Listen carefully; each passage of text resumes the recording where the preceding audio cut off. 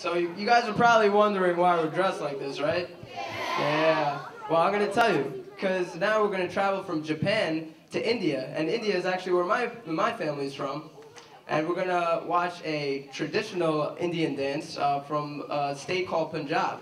And Punjab is in India, and this dance is usually done by farmers to celebrate a successful harvest. And Brett and I, along with some other students, are going to perform this dance. It's called Bhangra, once again. And we're going to, actually, what U of R Bhangra does is it blends modern and traditional Bhangra, and you're going to see that today. All right. Now, Sarish, something I really liked about Yosakoi was that they let us yell. You really, were able to get your voice out there. Is there anything like that in Bhangra? Actually, bro, I'm glad you asked. All right. A very popular thing to yell in Bhangra is bruh. How does that go?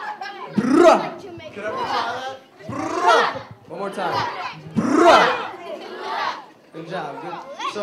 So if you guys like something that you see in the dance that we're about to do, feel free to yell out. Awesome. Anytime at all, just go with bruh. Okay. Okay. All right. Here we go.